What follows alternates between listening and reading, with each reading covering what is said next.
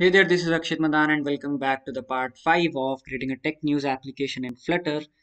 And this project is specially made for beginners. So in the last part, we had seen how we are creating this future builder, and inside this future builder, I'm returning a list view.builder. And we had also seen these utils, text, then keys in the previous part. So if you have not watched the previous parts, please watch them, and then you can access this part, right? So in the last part, I told that I'll be teaching you about this news box. That is this simple container that is containing a simple image and the news article and the date time that I'm getting from the API. So now let's go to this news box. So first of all, if I just go to this news box, you can see that this extends a stateless widget which asks for an image URL. As you can see that this is the image. It asks for an image URL. It asks for a title. That means this bigger title.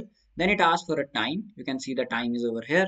Then it is also asking for the description, right? So description is not visible on this tile, but whenever you will clicking on this news article, you will be able to see the description over here, right? The description is very small for this news. Let's go to this. Yes, you can see the description. So I'm asking for the description because I want to create a bottom sheet whenever I want to click on this news article, news tile, right?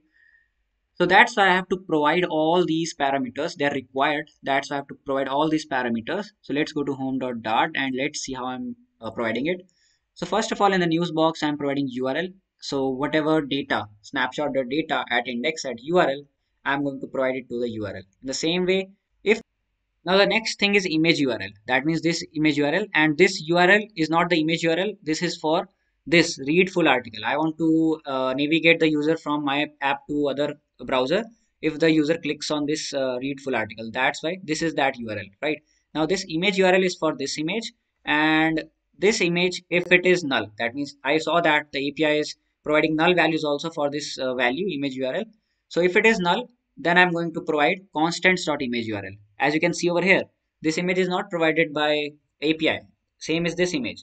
So if the image is null, then I'm going to provide this image URL, which is present in constants.dart. You can see this network image I'm going to provide to my news box.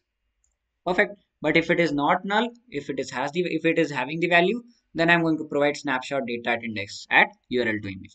The same way title, time, and description. So now let's go to news box and let's see how I'm designing it.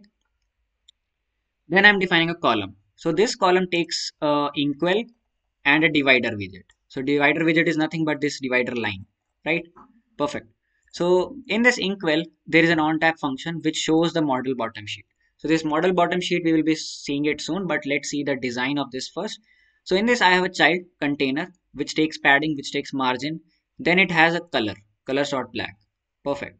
Now it has row. Why row? Because you can see that this image and this part, text part is in a row. So that's why there is a row, there is a row, and in this row there is a cached network image. So why I'm defining the cached network image? Because I don't want to load this image. If I just go down and if I just go again, come to the upside, then you can see that these images are not getting loaded again and again. They will be saved in the cache memory. That's why I've defined cache network image. So image URL will be image URL, which it is getting from here, from the home.dart. Then item builder, image provider, and then I have a container. Now in this container, I'm defining height width 60-60, and then a border radius. You can see the border radius is 10. So it is a little circular, then box width dot cover. Perfect. Color, I'm defining colors dot yellow. You can just skip this color also. So in the placeholder, you have to define uh, circular progress indicator. You can see that if I just go down, all the images which are not yet loaded, they will be shown with the circular progress indicator, right? So that's why I've defined a placeholder as circular progress indicator. Color will be primary. Error widget. If an image has some error of if a URL is not found, then I'm going to show this icon of error. Perfect. Then rest of the space of this row will be given to the expanded widget. You can see I have given expanded, and in this expanded I have a column. Why a column? Because there is a text for title and there is a text for date. You can see there is a column, and inside this column there is two modified text. First one is for the title, and second one is for the time. Perfect. Why there is a modified text? I have already covered this in my first or second part. This modified text is a modified text that shows you the text in Lato font for Google Fonts, right? Perfect.